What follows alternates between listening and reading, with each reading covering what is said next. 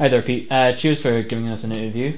First of all, who do you play in Passing Places? I play Brian, who is one half of the double act in Passing Places. So there's Alex and Brian, and Brian is the kind of he's an introvert. He's a bit of a kind of geeky best friend, but he really helps with the story. And Alex and Brian have a really nice relationship together. Okay. And what made you want to do Passing Places?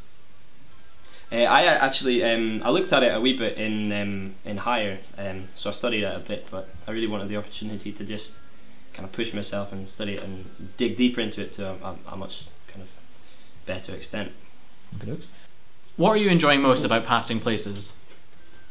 I'm enjoying the rehearsals. I find the rehearsals are really good because although it's very kind of professional and we're pushing, there's a big social side, and that makes the rehearsals a lot easier, and it also makes working with the cast a lot easier as well. Okay. How are you finding Great Child Productions as a company, not necessarily Passing Places? I'm actually really enjoying it. No, I'm having a really good time. I didn't hear about it until Passing Places, so I kind of came in, and I'm a relative newbie, I guess, but no, I'm having a really good time and I'm really enjoying myself. Okay. Lastly, and most importantly, why should people come and see Passing Places?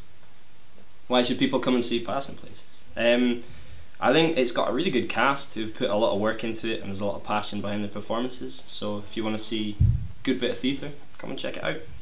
Thank you very much, Pete. Thank you for your time. Cheers.